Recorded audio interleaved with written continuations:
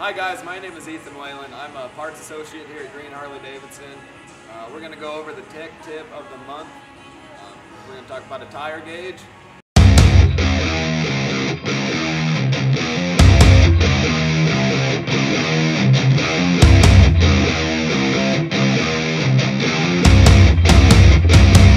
Alright guys, it's always good to check your tire pressure before you go on them long rides, especially in the morning.